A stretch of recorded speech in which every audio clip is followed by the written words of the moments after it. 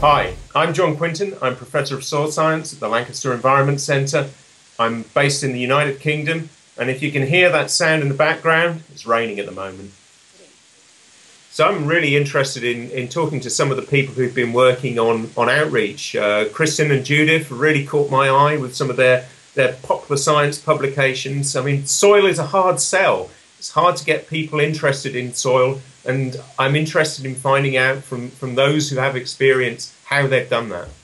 I could give you a long-winded answer about all the lectures I went to at university from some famous professors, but actually the truth is I was about 19 years old and I was watching a TV program about the Dust Bowl, and it just kind of touched something inside, and I've been passionate about soil conservation and soil management ever since.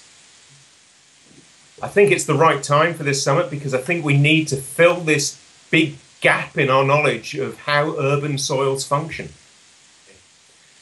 If I had to sit down with somebody from the panel, I think it would probably be Alan Savory. Soils in Africa is another massive issue, and I've been following the work he's been doing out there, and I'd really like to find out some more about it. Look, soil is just packed full of biodiversity. There is so much life in a gram of soil you wouldn't believe it. So it really excites me that the Natural History Museum of Los Angeles is recognizing this and is hosting a soil summit. Could there be a better place? Protecting soils from soil degradation really needs to be the goal of all of us, particularly in urban environments where we need to reconnect that soil with the atmosphere and with the hydrological cycle so that the soils can soak up the water and stop it running off rapidly and causing problems such as urban flooding.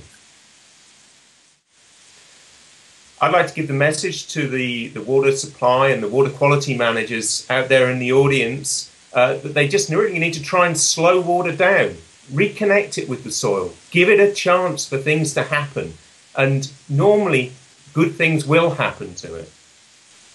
Join us at the Soil Summit in Los Angeles in February. It's going to be fantastic. We're going to have a great time and we're going to learn a lot.